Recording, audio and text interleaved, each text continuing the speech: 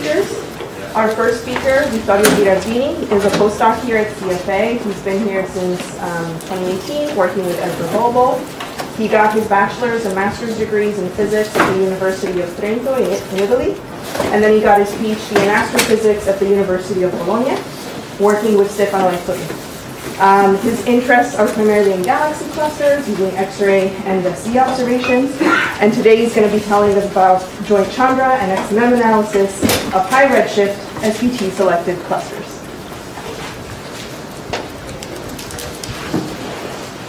So, hello everyone, I'm Vittorio and I'm going now to present you some preliminary results I've been doing in the recent months with Ezra about a sample of a Z-selected cluster using the South Post telescope or SPT.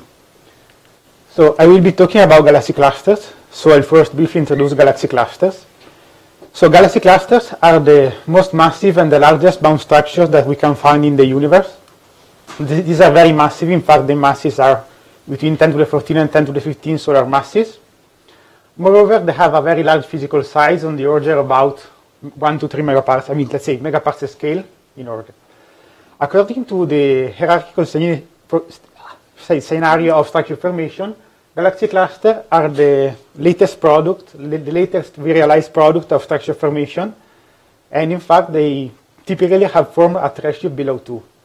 Moreover, being galaxy cluster is large and massive, or at least on the large scale, they are expected to be dominated by gravity, and thus galaxy cluster can be used as very powerful cosmological probe.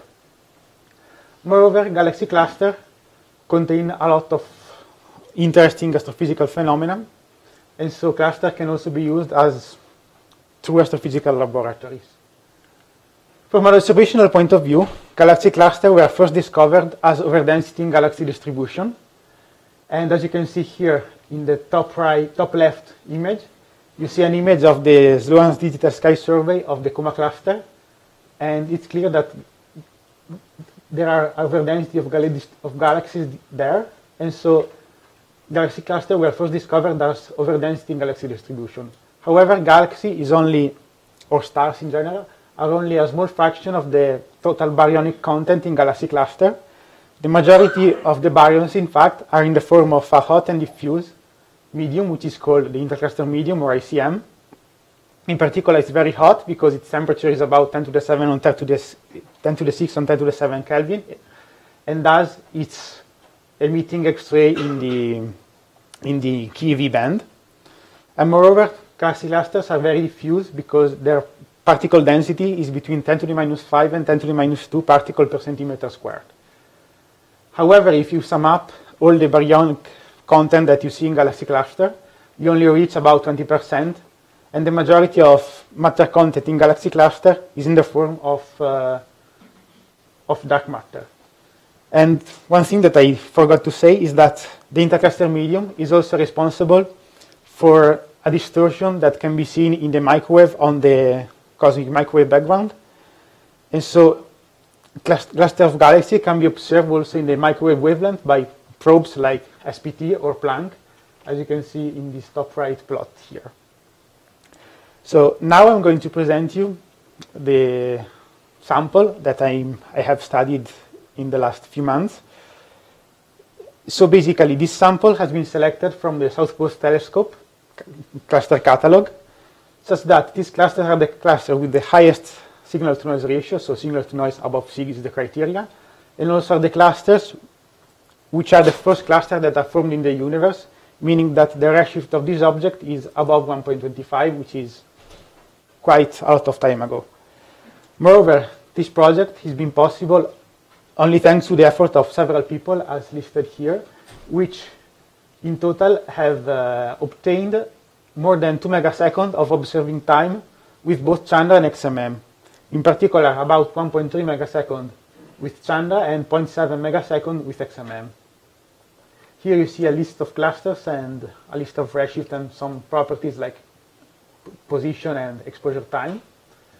And basically, the goal of this project is to study the thermodynamic properties of the first clusters that are formed in the universe, see how much they differ from the cluster that we observe nowadays in the very local universe, and try to connect how the first clusters that we can observe evolve to become the cluster that we see nowadays. So one first important properties of this object is that they are very small on the plane of the sky. In fact, here you see a direct comparison of the physical size of a high redshift cluster, this object here, and a cluster Ableton 2019 at very low redshift. And you can clearly see that, as it is almost obvious, that clusters at high redshift are very small. This is just to say that at this redshift, correcting properly for the instrumental point spread function, or PSF, is very important to get the correct thermodynamic properties of these objects. So one first measurement that we did is to get simply the redshift from an ICM measurement for this object. In particular, you can get the redshift by measuring the position of the iron K alpha line, which has a rest frame of 6.7 keV, which is redshifted depending on the redshift on the clusters. And we compare the value we get out of this analysis with spectroscopic and photometric redshift that we get out of other studies, optical studies, typically. What you can see is that, in general, the redshift that I've measured, so these blue points here, agree quite well with the redshift measured in other way, so in spectroscopic and photometric redshifts. There is only a slight difference here, which seems to indicate some kind of tension for this object, SPT cluster 2341.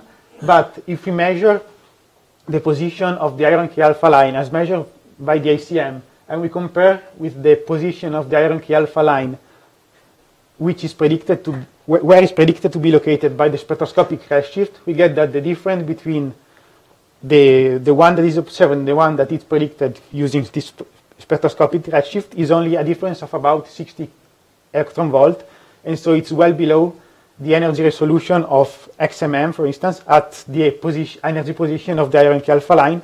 So even there seems to be some kind of conflict there, there is actually none, because we are below the spectral energy resolution of XMM. This is a typical image that we see for this object. When you can see on the left, you see a Chandra image, and on the right, you see the XMM image. And you immediately see how these two telescopes are different.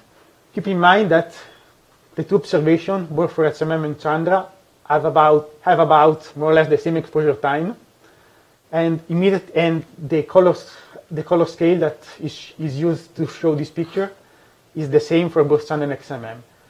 And what you immediately see is that XMM has a much larger effective area, and thus you are able to detect many more photons in the XMM image. However, you also see the effect of the XMM PSF, which smears out the location and the energy of the point sources that contaminate your field of view. Like you see that this is the same physical scale. You see that here you have three Chandra sources, three sources detected by Chandra, while XMM detects only one, basically blends in several point sources, and also these point sources contaminate a much larger area of your detectors. And so it's important also to have both XMM and Chandra because of the large effective area that you have in XMM, but also you need the spatial resolution of Chandra to properly detect point sources and structures that you can see in these objects. Then, one thing that observers do is simply taking a surface brightness profile, which simply means starting from the center of the cluster and in annular region counts how many photons you have, measure how large these regions are in a minus square, so measure the area, and also count by how much time these clusters have, the cluster has been observed in that annuli, and then by simply dividing the number of photons by the area and by the exposure time, you get a surface brightness profile.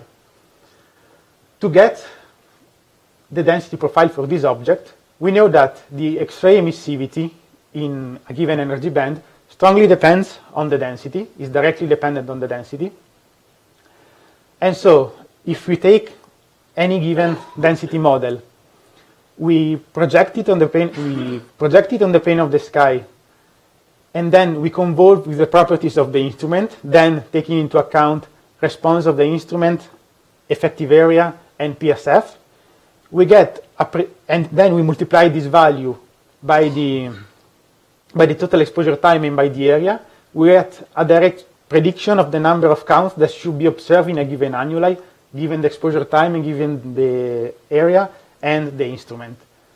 And so by using a Poisson log likelihood, we can compare the number of counts that are actually observed with the ones that are predicted by a given model. And then we can maximize this likelihood by marginalizing over the model parameters in order to get what is the best density profile that represents this cluster. This is illustrated in this figure here, when you have your surface brightness profile in Chandra on the left and XMM on the right, shown in both cases with red points. The cluster density model is shown by this curve here, this black curve here, to which we have to add a constant, which represents the cosmic X-ray background, or CXB. And then, by convolving this model with the response and the effective area and the PSF, we get this blue line, which fits very well the observed surface brightness profile, as you can see also from the bottom panel where I plot the residual. And I particularly want to point out that I add up the log likelihood of both Chandra and XMM, such that at the same time, this model fits both Chandra and XMM images directly. So, summarizing briefly this, from the Chandra XMM images, I am able to derive the best fitting density profile given both Chandra and XMM observed images. So, for the temperature instead, we are not really able to measure temperature from Chandra because there are only a couple hundreds of photons that are detected using Chandra for these objects. However, XMM, thanks to this large effective area, is able to detect about few thousand of photons, and thus we're able to get temperature profiles in 4 radial binding. In the case of the temperature, we directly correct for the instrumental PSF by considering the crosstalk between each couple of annuli from which we have extracted the spectra, which in practice means using this cross-region arc parameter in the RGen XMM task to get this kind of effective area, and then including this as an extra model an extra model for each couple of annuli to directly correct all the XMM temperature at the same time. And so the red point that you see here is the two-dimensional spectral temperature profile already corrected by the PSF using this cross-region arc parameter. For the case of the temperature, we also start from a 3D temperature model, and then this model is also projected on the plane of the sky and then is weighted in each beam because the spectral temperature is predicted to be the one you observe is predicted to be emission weighted, and also with a correction which depends on the spectral shape of this object. And what you get, if you start from this kind of blue 3D temperature profile, you project and you fit to the spectral temperature measured, and the best fit is shown by this green point. So now that we have recovered for all of these objects density and temperature profiles, we can directly plug in the value we get inside the aerostatic equilibrium equation to directly get a mass profile and thus the total mass of these objects. And here, in this plot here, I show for each one of these objects the mass reconstruction I'm able to get for each one of these systems. You see my results in green and blue, while I'm comparing with the red points, the red diamonds, and this black point, which are values that are found in the literature for these objects. However, I would like to remind you that the values that are found in the literature for these objects come from scaling relation. So from, in the case of these red points, applying the scaling relation which links the SPT signal to noise ratio to the mass. And in the case of the black point of Meganola 2017 result, he's estimating the mass using the M-gas M-total scaling relation. And so what I want to say with that is simply the fact that these are the first hydrostatic mass measurement for these objects. And as you can see, you have cases where the error bars are very large and cases where the error bars are smaller. This depends basically on the kind of data quality we have. In particular, the first two objects have point sources that contaminate the central part of the field of view, and therefore you don't have a lot of photons to constrain the temperature, and thus, given the fact that temperature is directly correlated to the mass, the other measurement, an uncertainty on the temperature measurement strictly becomes an error on the measured mass. In general, however, you see that the value I am able to recover do agree within 1 or 2 sigma in general with the measured value in the literature, with one particular case here when there is like 3 sigma discrepancy, more or less, with the values that are found using scaling relations. And this could possibly indicate that the fact that this object does not fall exactly on a given scaling relation. So now that we have the thermodynamic properties and we have the masses, we can rescale the thermodynamic profiles according to some quantities. We do this because we have a model, which is the so-called self-similar model of cluster formation and evolution, that predicts that clusters should have the same thermodynamic quantities once you rescale your thermodynamic profiles according to quantities that depends on either redshift or the mass. And in particular, the density should be evolving like rho critical, and rho critical depends on this function of z square, which depends on the redshift here. And also, the radius should be rescaled by a value which is mass dependent, so it's the radius which depends on the mass to 1/3.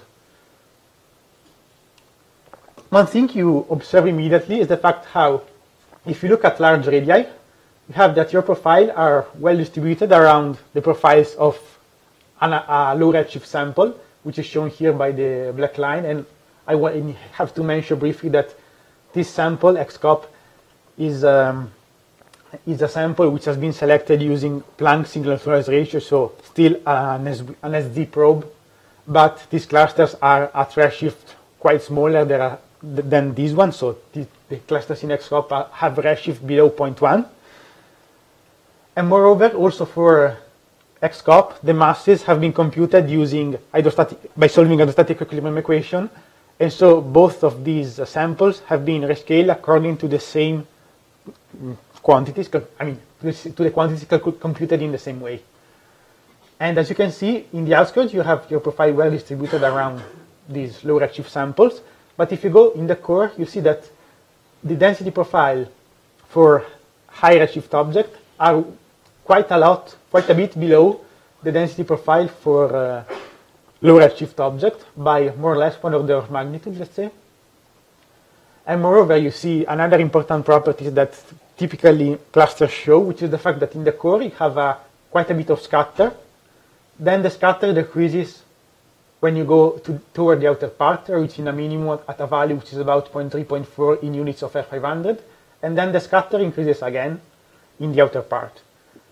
We try to model how the slope changes with radius by fitting this profile at high redshift using power laws in several radial ranges in order to obtain in each other ranges the value of the slope and the value of the scatter with respect to low redshift samples. And what we obtain, it's shown here by the red points, where you see that, as you have seen in the previous slide, the density for high redshift object is much flatter than the redshift for low redshift object, while in the outer part you have more or less the same slope. And on the other hand, if you look at the scatter, you have basically the scatter for high and low redshift clusters is one on top of each other in the inner part, while in the outer part you have that the scatter increases much more steeply for high redshift clusters. one other thing you can do is like measure in several radial ranges what is the change of the normalization of the density between what is the prediction from the self-similar model and what is observed. In fact, the self-similar model predicts that density should evolve like this E function squared, and we try to see whether there is an extra term at the exponent to try to find a possible evolution in the normalization of the density profiles. And what we find is, as already shown in a previous work by McDonald 2017, is the fact that in the outer part, we are very close, we are consistent with the prediction from self-similar models. So like the outskirts of galaxy clusters evolve self-similarly. However, in the core, you have that the density profile has an evolution which is this 2 plus. This value is almost 0, which indicates the fact that the core of clusters are already set at high redshift. And this is already also proved by the fact that the scatter in the core is already set at high redshift. And so the physical properties that we found in cluster core are already set in the outskirts. On the other hand, no, in the core. However, on the other hand, in the outskirts, you have that you are on top of the self-similar prediction, but a much larger scatter, which is somewhat expected if you think about the fact that clusters at high redshift are creating a lot of matter along several different directions, and so probably the outskirts of clusters are not yet virialized. And so you are self-similar on average, but you are not, well, you don't have a little scatter around it. You can do the same process for the temperature, but you can immediately see that for the temperature you have huge error bars, and you are basically consistent already here with the temperature measured for low redshift samples. In fact, if you measure the slope in 2 radial beams and the scatter in the same 2 radial beams, you have that there are no indication of evolution in the temperature profiles from high redshift to low redshift, even though it's important to point out that the XMM point spec function forbids you to go within the first 15 arcseconds of the cluster core, and thus the first point is not really probing the core, but a part which is a bit farther out. And so, as I told you, the evolution, so the prediction of the evolution for the density should go like 2/3, and we get something which is a bit smaller, but still within a few sigma is consistent with the self-similar expectation. However, on top of all of this, you have to add several systematics that really start to become dominant over what we are obtaining. So we have the presence of clamps, which basically clamps are unresolved substructures that bias high your density profile and bias low your temperature measurement. And other works at low redshift have shown that the clamps should bias more or less a value of 5% at F500 the density profile. And if you translate this value of bias on the density at F500, you have that the error bar that you only have from the increase in the error bars that you have only from the clamps is as large as the error bars that we are observing in the evolution for the density. And so basically, this first systematic is already as large as the statistical. Moreover, you have that in the literature there are several works like Schellenberger 2015, which show that there is an offset between the channel XMM temperature profile. We try to see if that's the case also for these high redshift samples by measuring a single temperature from both channel XMM and comparing the two in the same region with the same transverse exclusion, etc. And we find that Chandra has a very large error bars because there are few photons, but still they are consistent with the value of XMM, with a caveat, which is the fact that Chandra has central value of the preferred temperature, which tends to be about 20% higher than what XMM predicts you. So like temperature evolution is basically gone. And also you have like something that I'm going through right now is the fact that several work have shown that if you choose the center in a different way than what I did. So basically what I did in this work is using the centroid on a somewhat larger aperture to capture the properties on a large scale for galaxy cluster. If you choose instead of that center, if you use the peak, the X-ray peak, we should be able to characterize maybe better the properties of the core. There are some work that find indication of evolution and some work who doesn't. So now I'm doing everything by changing my choice of the center and using the peak. And moreover, you have that a possible mass bias can mimic an evolution. Basically, this means that if you have a mass bias, for instance, in the case for the density, you will squeeze your profiles by almost the same quantity because you are rescaling your radius by R500, which strictly depends on M500. And so you can have a bias caused by the fact that there is a mass, you can have an evolution which is actually instead a mass bias. However, given the fact that the two clusters have the mass measured in the same way, there should not be too much bias between one to respect to the other one, because if a bias affects, if there is a bias affecting the hydrostatic mass in one way, it can affect also the mass in the other way. However, we can try to see if still there is some residual difference between low redshift and high redshift mass measurement. So try to see, we try to fix the evolution in the outskirt to be really exactly self-similar. So with the density evolving like E of z squared. And we try to see whether a mass bias was necessary in order to make the two profiles agree. And what we find is that there should be a small mass bias. In fact, we find a value of 1 plus b, which is the usual notation for the mass bias, of about 11%, but with a large uncertainty, which makes it consistent also with no mass bias at 3 sigma. But still, this is an extra uncertainty that you have to put on top of your already large error bars on all the previous plots. And so I leave you with my conclusions. And I will get your questions. Questions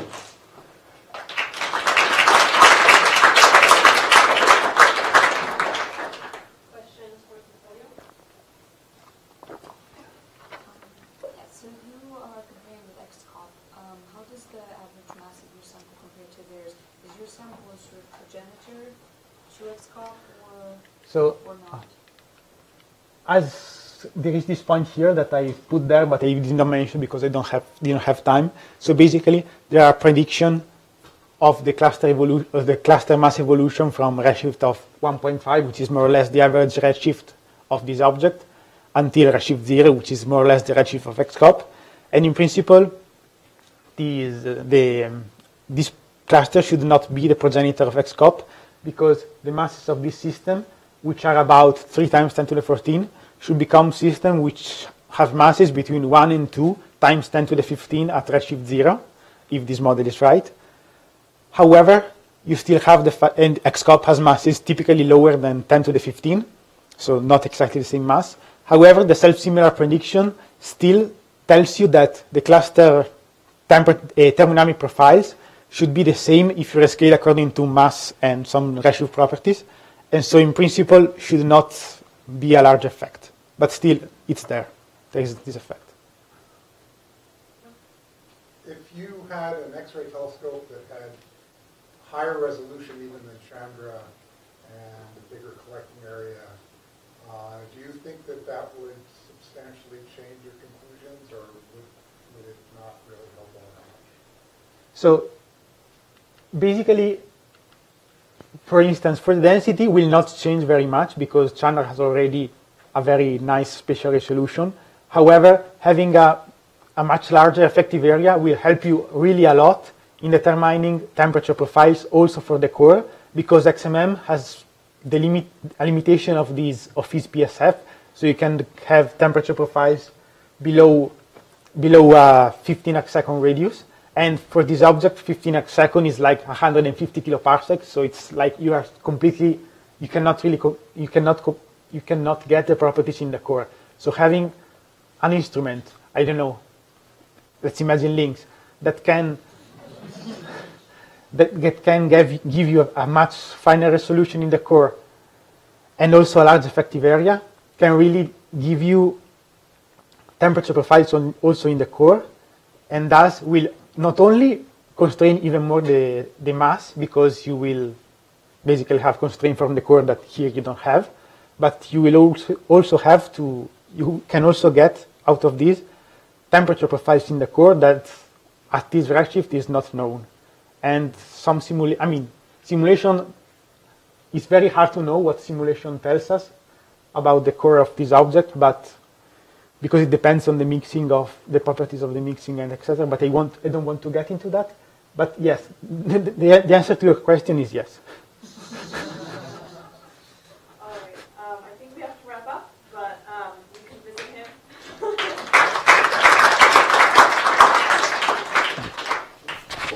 Our next speaker today is Winkelman. She's the Chief Archive Specialist and Bibliography Curator the here at CFA. She's been the Operations Manager for the Chandra Data Archive, for the Archive Operations team for 20 or so years. Is this actually your 20th anniversary year, Sherry? Last fall was. Last Yeah. fall was. Sherry initially got her bachelor's in astronomy and mathematics at the University of Wisconsin. She then got a master's in astronomy at the University of Michigan. And she also got a JD degree from Northeastern University School of Law. She's also a quilt artist, has been featured at the Smithsonian Artists at Work at a number of shows and in some museum exhibits.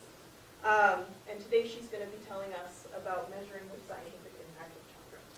Yeah, so a little bit of change of pace, and I don't get to have all the pretty pictures unless I steal from other people. So all observatories these days are at some level concerned about what's the science impact of either their individual instruments, the whole observatory, whatever it may be. And Chandra is no different. So in this talk, I'll cover a little background material about what exactly goes into scientific impact. Look at two recent studies that I've done using the Chandra bibliography. One is identifying high-impact science papers, since those are considered to be the papers that represent the most influential types of science coming from Chandra or any other observatory. And then I was curious about the demographics of thesis recipients whose work was based on Chandra data to see how they're doing in the field. And then to follow up how those inquiries and others, we've taken that information and tried to enhance data discoverability within the archive. So what do we need to take account of if we're looking for the scientific impact of an observatory? Well, from my point of view, we look at data sets, and we can group data in a number of ways, whether by instrument configuration, proposal, spatial alignment, what have you.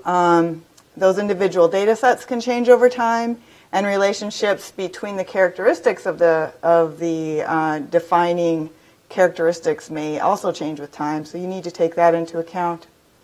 The papers themselves, we spend a great deal of time within the archive linking the data, Chandra data that has been published in a paper to the paper, and we pass that on to ADS, which allows a lot of these statistics to be done.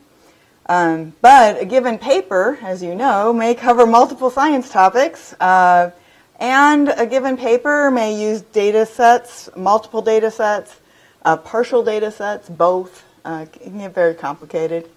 And then there's interactions between what's the evolution of both the data sets and how papers are being written. So we always have to ask ourselves for any given paper or set of papers, how much data for the science question being asked is available when the question was asked. This most often shows itself in papers where they publish the first 500 kiloseconds and the second 500 kiloseconds isn't available for a year, so then you get the second paper that adds the two together. Should we actually count that as one paper? And if we do, what does that mean? And then there's the secondary question of what significance does Chandra data play in the overall science objective of the paper. And this actually becomes quite important depending on what questions you're asking. So for instance, a very highly cited paper of the Fermi catalog used 2 Chandra observations just to give some X-ray characteristics of those 2 objects. But the paper was the Fermi catalog. It's kind of unfair to say that we should take full credit for it when we weren't providing that much science. So understanding those types of complexities, so why should you care about it? One, many of you either have or will be, hopefully, serving on observatory user committees or review panels, and understanding these types of complexities will hopefully help you to ask more informed questions about what's going on with the observatory. Understanding these can also aid in the articulation of scientific objectives for new missions in ways which can be measured later as to whether you were successful or not.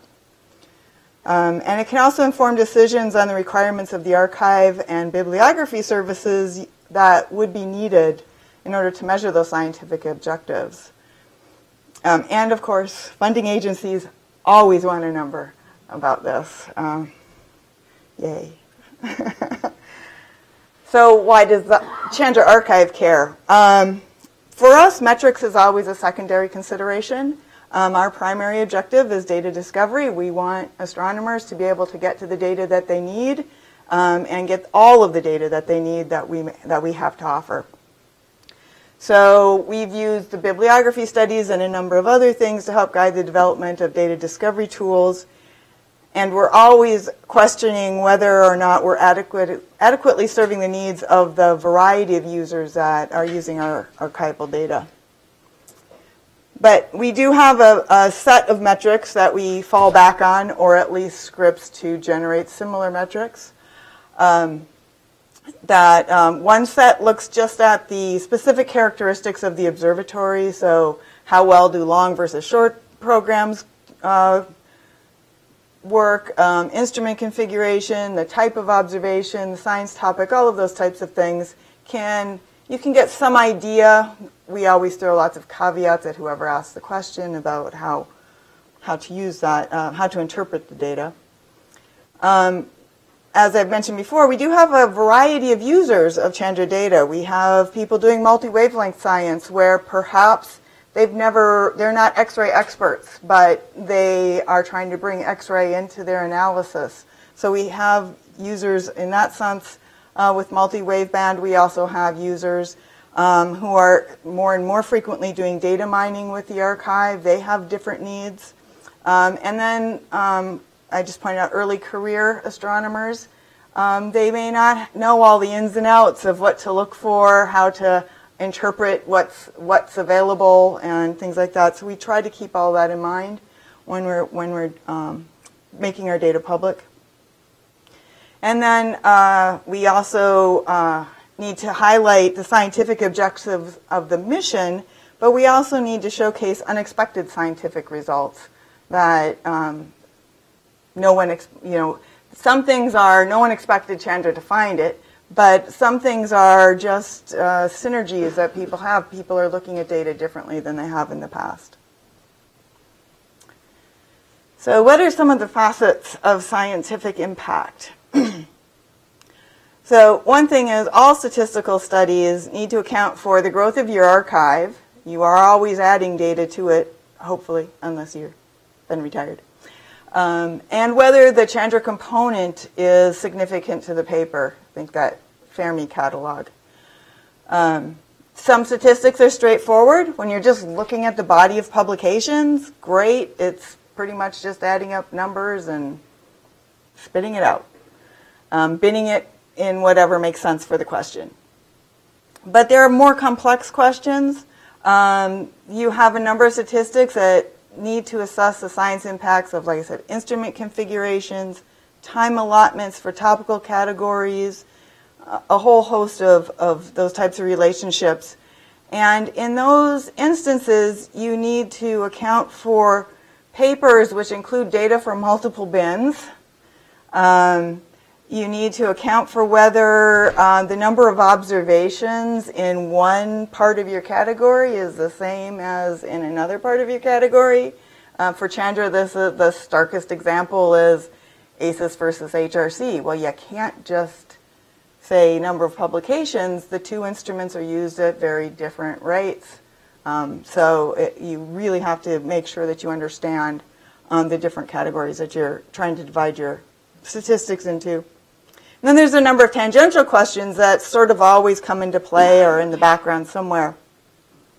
We have to consider, is a given data set perhaps more valuable because it is able to be used by a wider portion of the astronomical community?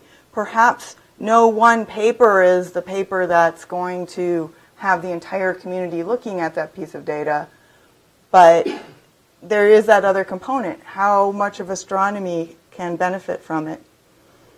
Another question that we often ask is what is the additional value of a data set because it is highly combined with data from other observatories. We just heard about XMM and Chandra looking at the same sources and how they complement each other. That's true of the other great observatories. But Chandra is also used with many, many ground-based observatories. And the fact that a number of observations are actually designed with that in mind, that, in my mind, adds significance to the value of that observatory, or that data set. And then, of course, how much does Chandra play a part in the actual science of the paper? So the first study that I did, and I started this several years ago, was looking for what we call these high-impact science papers. They're classically, almost every observatory just defines them as some set of the highest cited papers for the observatory. Most observatories will just give you a list of the top 50 to 100 papers, or some will say, I'll give you all the papers with more than X citations. And that's where it ends. I tried that once, and somebody then went and looked at the papers, and they found that Fermi catalog and said, wait a minute. So one does have to take other things into account. The other problem with just using total citation counts is it tends to skew towards older papers. So you may not think of a paper as having high impact until it's 13 or 16 years old because it's been slowly accumulating citations. And the lower two plots in here give two examples of relatively old papers. One took a while to get to over 200 citations, which is our nominal cutoff for a large number of citations. But it was kind of a steady rate of accrual. While the second paper, I expect it to hit the list for just having enough citations on its own. But as you can see, early on, that paper seemed to be making a little bit of a splash, and then it slowly trickled out. That could be for any number of reasons, but that's a type of impact that we want to know about. It may not have, I don't even want to compare what types of impact, but it's definitely something that we would want to capture. So that's another aspect that we look at for the science, the citation rates. But what's missing? That subjective assessment of scientific contribution from Chandra. I actually did go through our top 200 papers and looked at every one, 165, and decided I gave myself some objective rules, wrote them down. That's what we apply everywhere. And narrowed it down to 139 papers because some of those just really shouldn't count, not for high impact like this. A secondary part is which we're just in the early stages of trying to figure out how to do this, is an assessment of the science topics in a paper. You can derive it from keywords, titles, and abstracts, but there's no uniform way of disambiguating one person's set of keywords from another. Some people use the actual object's name rather than the class of object, so it can be quite complicated. I'm hoping some of the new features in ADS will help me narrow some of this down, because they're sort of combining those areas together and coming up with broad terms. And another resource which is really interesting is a Unified Astronomy Thesaurus, which more and more of the journals are going to start using for your keyword selection in your papers, so just a heads up. Over the years, I've discovered that it would have been better to make both of those assessments when I first looked at the paper, so that then I could just run my statistics across different cuts of the papers and get an idea of how citation rates might be different between different parts of the astronomy community. I've been told a number of times in particular that the supernova remnant community might be quite different from the AGN community when it comes to what journals they're published, what their citation rates are, different things like that. If I want to compare AGN papers to supernova remnant papers, I really need to take that into account. So the most recent study I've been looking at, though, was looking at the theses that come out of Chandra. Every year I collect, we get maybe 8 or so theses added to the list. These are theses that have been based on Chandra data. For each of those, I collected a large number of pieces of data. I figured out the granting institutions and locations, advisors. I assigned unique IDs to the recipients and the advisors so that I could do further linking with other data sets, and proposal numbers for any data that were used in the thesis itself. And then I linked the recipients and advisors to our proposal and peer review database, because I have access to those as well. So what did I find out? So we have, currently, we have 366 theses that have been based on Chandra data. The first one came out in 2000, so that's pretty good. 4 of the PhD recipients have since advised students who then wrote Chandra theses. We have a total of 287 unique advisors that I know of, and 55 of the recipients have listed more than one advisor. Surprisingly, 47 recipients don't list their advisors. I tend to think it's actually a cultural thing, because they tend to be foreign, non-U.S. Theses where I have this problem. 61 advisors have supervised multiple thesis students, Chandra thesis students, and 12 of those advisors have actually advised 4 or more students. We have 113 theses granted from 20 countries outside of the U.S., so we're definitely global. And you can see where the highest, not too surprising, where the highest theses rates are coming from. We also have theses out of 38 states and 76 institutions within the U.S. And again, not too surprising about where the theses are, except for Ohio. I don't quite understand, but I'm sure there's obviously some team going on there, but don't know who they are. One of our thesis recipients actually did both a Chandra master's and PhD thesis. And at least 2 very major catalogs have been the result of the thesis that they did. One being the Chandra Deep Field Cells 2 megasecond and the Extended Chandra Deep Field Cells Supplement catalogs in 2008. That kind of rebuilt the Chandra Deep Field Cells 2 megasecond catalog with some very good new stacking analysis that was done. And then NARCS, which is the Norma Arm Region Chandra Survey, also came out of a thesis.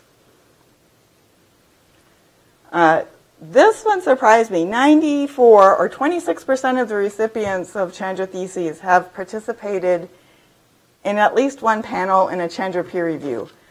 And I think I can safely say that's higher than the people who have, when you take a look at all of the people who have received Chandra proposal, I think that rate's much higher for serving on panels. And they've served in a variety of positions. in every single part of peer review, from reviewer to chair, deputy chair, and pundits. And one thesis recipient has actually participated in 5 peer reviews. That's dedication.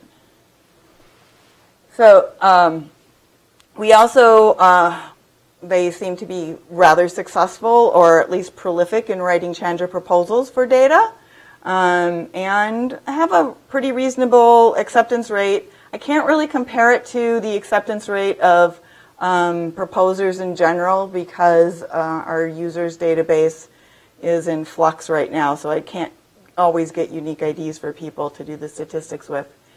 But people who receive Chandra theses often go on to write more proposals and get them accepted. This third bullet, this is the person that I refer to as the most persistent. Having submitted 195 proposals, and a fair acceptance rate. But this last person is in the, having submitted 20 or so proposals as a PI, or sorry, more than 20, and 24 of them were approved. So this person is probably one of the more successful Chandra proposers. I know they are. I'm still working on a few things that take a lot. It takes a lot of time to gather all the data connected to a thesis, just because of the format that the theses are in. I'm still working on whether or not the thesis recipient or the advisor were connected to the proposal/data used in the thesis.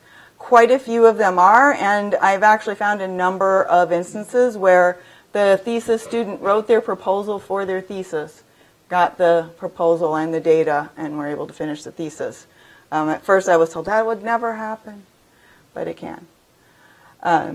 And it's extremely difficult to determine if the recipients are still in astronomy, for a whole host of reasons, disambiguating people being the primary one.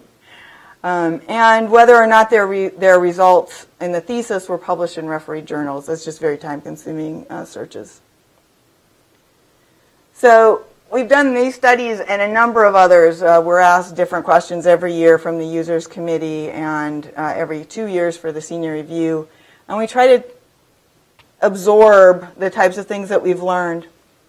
And over the years, so we've done a number of things. One, as I mentioned before, we link ADS and Chaser, the search tool to get into the Chandra archive, and they're cross-linked by the OBS IDs. So if you're in Chaser, you can get to ADS, and if you're in ADS, you can get back to Chaser.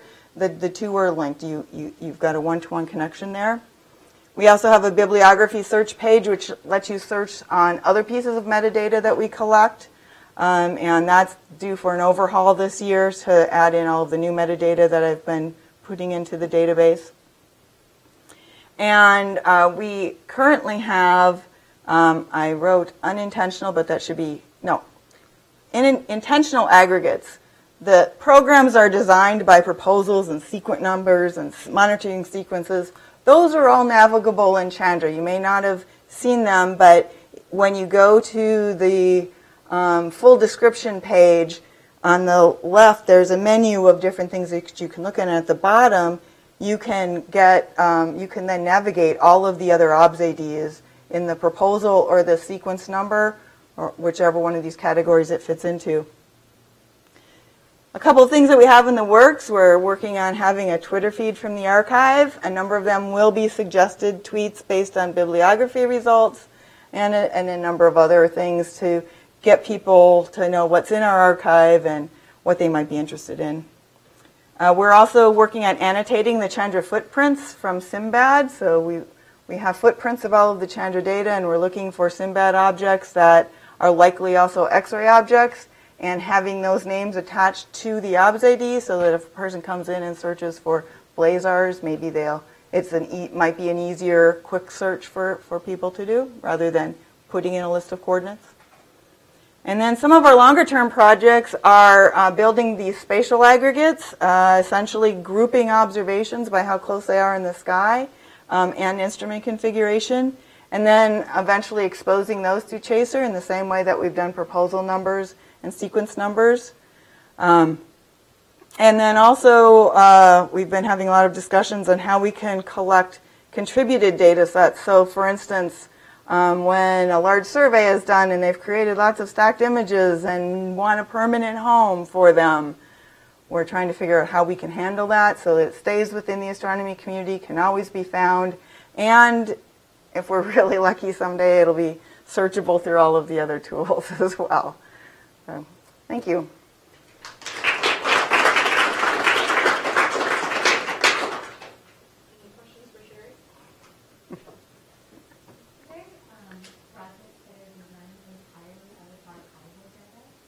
Absolutely. So it comes in two flavors. One, Chandra has what are called archival proposals. So every year there's a pot of money that is awarded to people who have proposals where they specifically want to analyze specific data sets already in the archive. But we're seeing more and more papers out there where essentially they tell us, we did this query against the archive and we analyzed all the data looking for X types of targets. Yeah. Do you know what fraction of science data has never been published? Yes.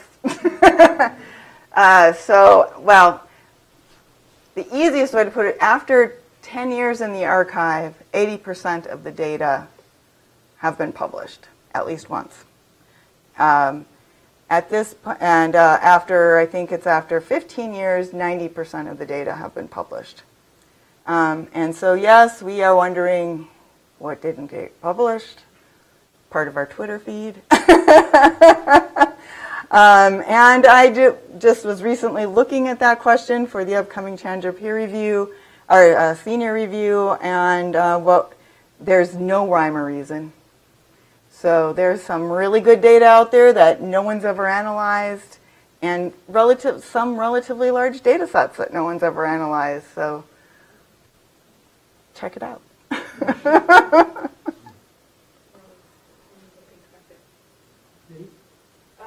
you first.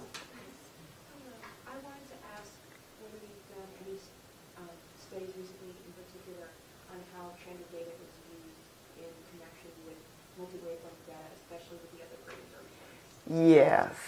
And in fact, if you look in the Chandra newsletter from 2018, I have an article on it.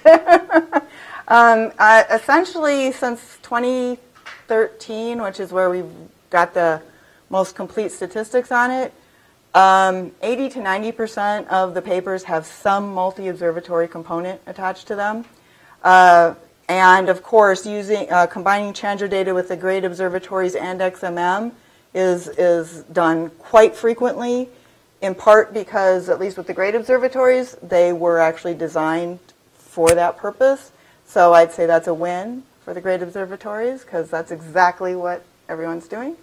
And for XMM, they were designed to be quite complementary, and as we can see, they get used in that complementary way.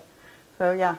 But we do have a whole host of ground-based observatories in radio and actually in all wavebands. Yeah.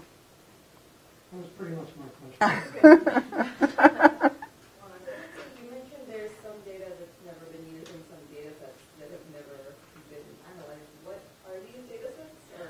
I can't tell you off the top of my head, but some of them are things like, we want to look at this to see if we can measure this, we can maybe use it. right. So I know one relatively large data set was looking at a field in the LMC for a particular thing, and their thing couldn't be seen. That doesn't mean other things aren't there. So they've never published the data, but I've heard through the grapevine that some other people are working on it. Because we look at the data today. And so the interesting thing is that there's a large number of non-published observations that are not very short, or they do not have any specific observational problem. That's the interesting part. There is nothing wrong with that, and there should be enough information to extract something out of the observation. Maybe not the goal of the proposal. That may be an answer, but it's very difficult to reconstruct what was the primary goal of the proposal. But there is not all the information, and there is nothing really wrong. And I'd also like to add that the reason that it wasn't published probably isn't because there's not something there. I know in several cases the astronomer retired in one way or another, so that project got dropped, their interest changed, their life changed, and they've just never been able to get to it again. And this is why it's so important to us to try to figure out ways that connect that data. We don't want to see what we've been calling orphan data sets hanging out there that maybe could be used for a different project, but we haven't provided all of the links so that when you do your queries, you know that that would be a good data set to also pick up. Let's thank our speakers again.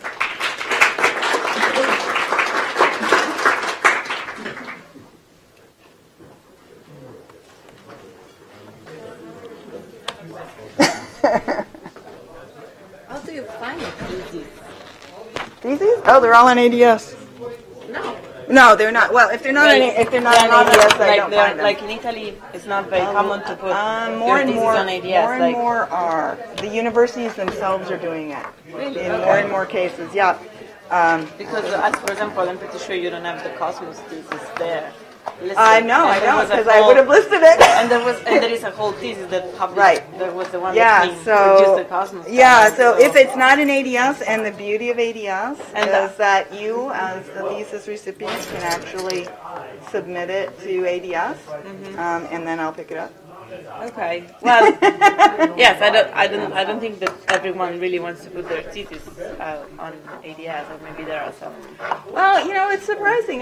So I've been looking at, people are reading theses more and more. I mean, other people are reading theses more and more. And I'm pretty sure I did both my master and my PhD thesis on Chandra data. Oh, good. Then I can raise that number to 2. Yes, you can put that number to 2. So it's like, that would be like, and I didn't put my thesis on. Oh, the other reason I sometimes miss is if Chandra or X-ray is not in the title or abstract, I don't initially pick it up. That's my first broad search of ADS, and then after that I go and download all the papers. And did you ever send us emails about because I remember getting like, I know your thesis, tell us CDO has done that. And I'm pretty sure I replied to that, like, yes, this guy so I rely on CDO to do that and to kind of push people to do it. I think I replied saying, hey, this thesis was, this data that... Yeah, I know your thesis isn't, Rudy's thesis is in my list, but I know yours isn't. Yeah, I'll send you an email then. All right.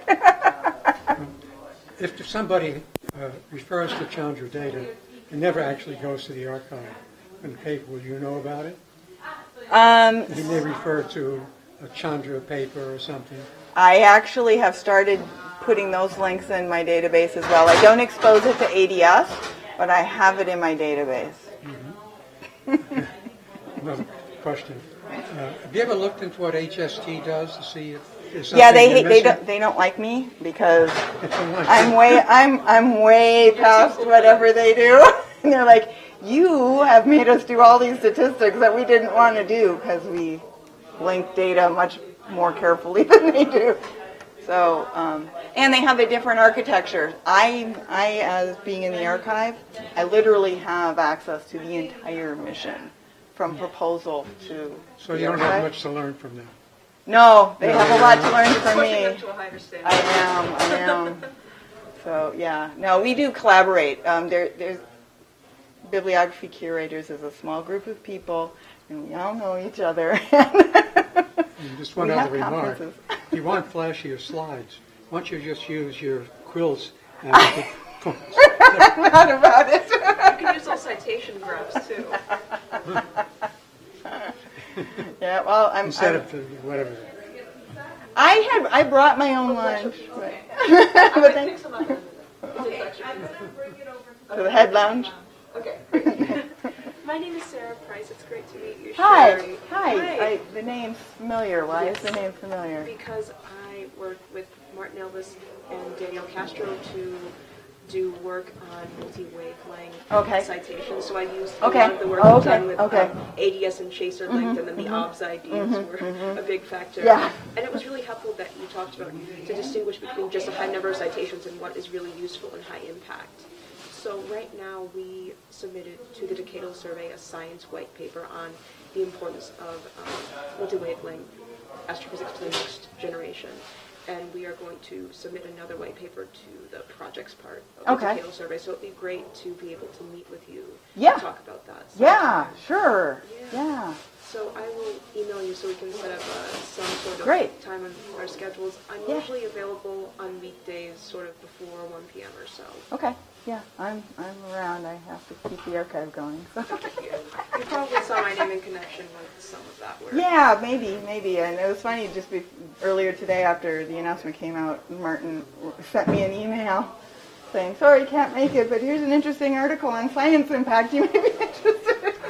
Yeah, he had sent me the newsletter piece about different multi-wavelength because he said maybe it would be a good idea to talk to Sherry about the research that we're doing. Yeah, absolutely. Yeah, and if we can provide numbers, we'd love to. Okay, great. Yeah.